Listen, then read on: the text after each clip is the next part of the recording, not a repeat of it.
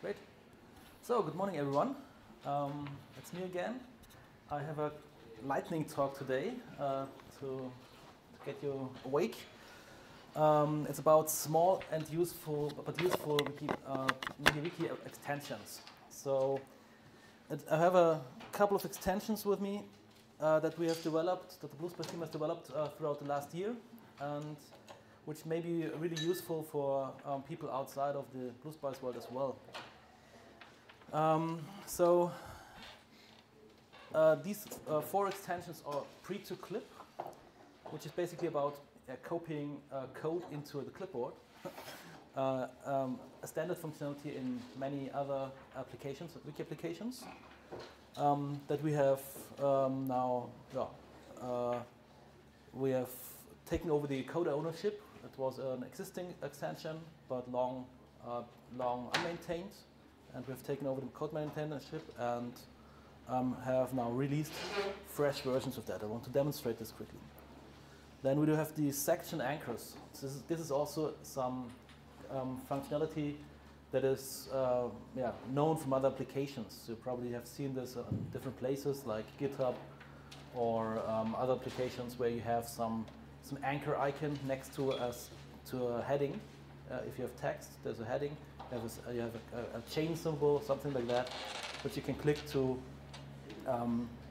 get a link or an anchor directly to the section on the page. Then a little bit larger, the StandardDialogs. This is about MediaWiki standard functionality, like what you can do with a page, moving it, deleting it, but also a couple of other things like copying a page, which is not necessarily a MediaWiki standard functionality. And last but not least, there is an extension called ContainerFilters, or ContainerFilter, which can be pretty useful if you want to design some portal page on a wiki that displays lots of data, lots of information, and where you would want to allow the user to filter the view easily for some search term. Now, let's quickly move on about what are those extensions about. Most importantly for you probably is these are pure MediaWiki extensions. There's no dependency to any framework like BlueSpice. They are skin agnostic. They should be. I can guarantee that they are for every skin, obviously, but at least for the vector skin and I think the chameleon skin, they are working very well. There are no additional dependencies, so while they can be installed by Composer, they do not require to be installed by Composer. You can just download them using the extension distributor and use them right away. Yeah, and that's it. Let's quickly demonstrate what they are doing. So let's maximize this. Okay, so here are the various extensions. Each of them has a demo page in my wiki. Let's maybe start with the most simple one. That would be the PreToClip. As I said, this is an extension that has been around in the past, but then was deprecated. And so what is the functionality? Basically, it's just this little icon that shows up at the top right corner of every element, and it's also compatible to syntax highlighted content, where you can just click and you get a quick notification that says you have copied that to a clipboard. Go ahead and paste it somewhere, and obviously this also works for the highlighted content, so there are no there's no interference in any way. This way you can quickly grab code examples from wiki pages. Then let's move on to the next one. let's check the section anchors. As I said, this is about linking to sections of a page. So if you have a page with multiple sections in it, usually if you would want to get a link to that, to a particular section here, you would go to the table of contents menu, would click it, and you can see in the address bar it gets a fragment. And now you can copy that link and you can send it in a method, in a chat or in an email or wherever.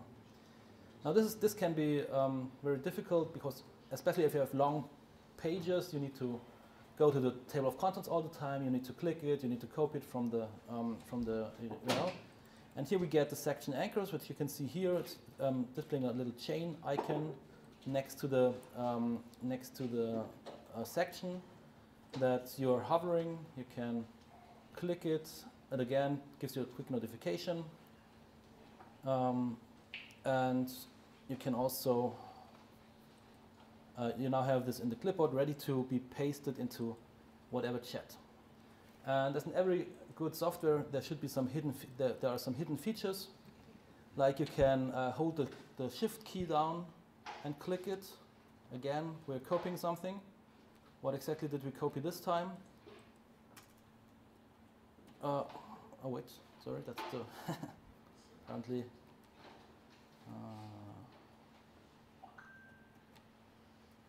Let's see.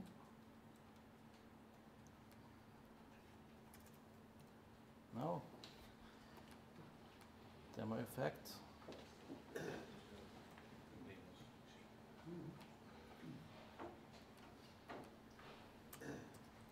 Yeah, no, it's the control key, sorry for that. You see you're getting an old ID entry here, which basically is a permanent link. So the same as if you would pick the permalink from the toolbox. And also if you hold two keys down, Shift and Control, you get another content here, which is just the name of the page and the fragment. So why would you need that? For example, if you want to link to a particular section within another wiki page. So we have kind of type bracket bracket, then paste this bracket bracket, and it will create a link directly to this section. So especially for long pages, this can be really useful. Then let's go back and go to the next one, which is the container filter. So what is container filter about? Container filter introduces some filter field, which you can see here. There's a text input field with a looking glass. Let's quickly have a look at the source code here. So if I'm switching to the source code mode, you can see what it looks like. So there is just a tag extension, container filter. And if we look a little bit beneath this, you can see there is a regular wiki text table. This is nothing special. We're even using the standard class here, wiki table, which you get if you use the standard tools. And now let's see how this behaves, what this does. Sorry, to go back here. So, and you can see there is this table, and I can just type something now. Let's say human resources, and what it will do, it will in place filter that table for this term. It will look in the whole row, so regardless of which row this information is in, I don't need to specify that. If I would have searched for Mexico, for example, this works the same way. And this is the default behavior. It's the default selector, CSS selector for doing this is the wiki table, because it makes most sense. It's the most frequent structure that you may want to use it with. But obviously, it also makes sense to have this a little bit more customizable. And for that, I have this second example here. What you see here is some cards. These are Bootstrap CSS cards, which you have when you're using, for example, the chameleon skin. You're having those nice cards. They will align nicely. Looks can give you a little some tile view optic, or yeah, some nice visuals on your page here. And even here, you can search And again, it's really searching in the whole container. It doesn't make a difference between the heading of this box or the body or the footer or whatever. So for example, if I'm looking for updated, you can see it will remove me all the cards that have not the word updated in it, or the other way around. If let's say, if I'm using something like famous, again, it will filter those things out. How does this work? Well, not very difficult. What I did here is, you can see down here there's the dialog, or the tag, and see I've just specified a selector attribute, which I'm using a CSS class, which is .card in this case, just the standard for Bootstrap CSS, nothing special. Yeah, that's ContainerFilter. You can use it in basically anything that has some CSS classes. You just need to craft your markup in a proper way. And last but not least, we do have the StandardDialogs. So what is this? What is this about? So you all know about the standard actions, the content actions that we have, like move, delete, protect, refresh. And in MediaWiki, we often see some behavior that we load a new page, like action equals delete or special move page, something like that. So clicking such a link navigates us to another page, which can be a little bit odd in modern user interfaces. So having the dialogs implement all those actions by dialogs. So you can see, and they wire the regular interface, so you don't need to change anything on your skin. If the skin has the link with the proper ID, which is usually the case, you can just here click move, and you see instead of being sent to special move page, some dialog opens up, which gives me some interface. And you can see I've got the regular input fields as you would expect them from special moves. You can send it, and then you have moved that. So we have implemented the main functionality like move, protect, delete, and refresh. Apparently refresh doesn't work because Chameleon overrides that already for some reason. So this won't show. It will show the dialog, but it will basically reload the page directly. But what there's another functionality that might be useful actually. That is copy, a functionality that you usually don't have on MediaWiki. You can directly copy a page as well. So you can see I'm just clicking copy. It will ask me for the name. It will also use a default name for that, like ABC2 in this case.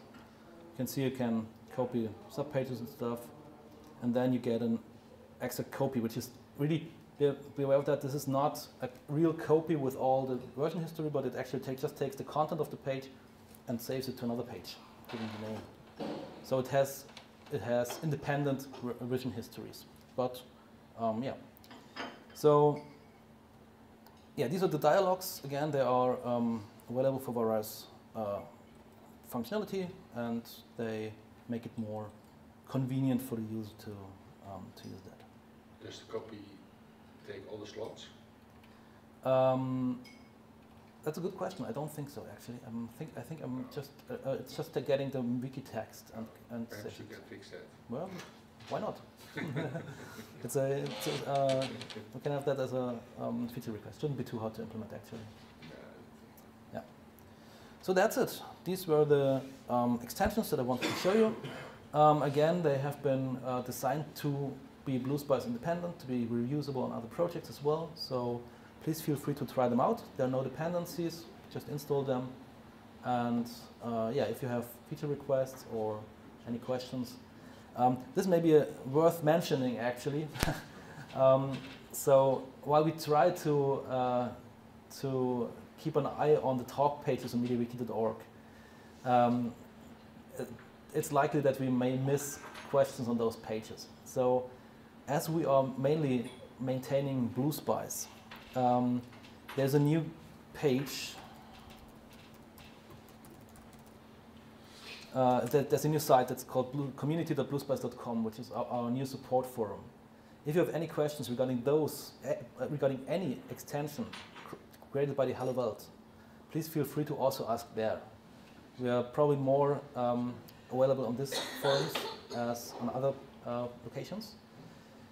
We still try to monitor the other ones, but you're invited to join in here. You can log in with GitHub, so it should be rather easy to participate if you want to. Is this a wiki? No, it's a discourse, Okay. so forum software. Okay. Smart. Good question. That's it. Thank you. Do you have any questions? Thank you, Robert. Do we have questions?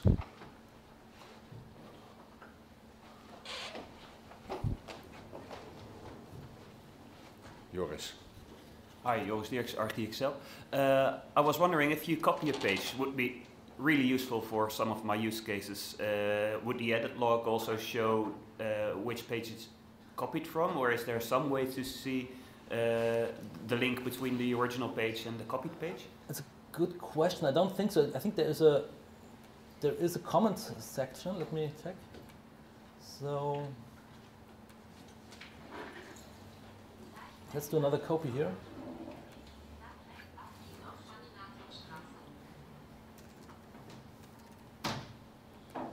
No, so I cannot give that as an. I cannot give any reason here. You can see the dialog itself does not feature such a thing. But let's have a look at the history. What does it say? Oh, no, it actually it doesn't give you any reference here. But that again, I think that's easy to implement and could be a valid feature request. Excellent. Sure. Do you also put, when you make the feature request, you put also the slots question together with it? I'll leave that up to you. Oh no, please don't. Some more questions? So I believe you also had developed the extension filterable tables, but that has a dependency on the BlueSpice foundation. Yeah, there is BlueSpice filter tables, which works differently. It actually converts a table into a grid using a JavaScript framework, and that grid then exposes filters. And it does a little bit more. So, for example, it analyzes the tables, the columns, and for, let's say you have a column with dates, it will give you a date picker, for example, and stuff like that. This is not the approach of container filters. Container filters is much more simple, straightforward. Yeah. It will just search for the exact term. That's all. Okay. So but BlueSpice filter table is BlueSpice dependent, yes. And they will remain separate. Yes, but there are no plans to unify that. Thank you. Thank you. Do we have an online question, Bernard?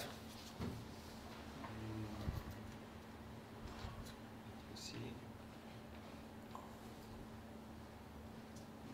No, just no question, but Yara says they're all very nice. Thank you. Thumbs up. Really neat. Yeah. Yeah. Welcome.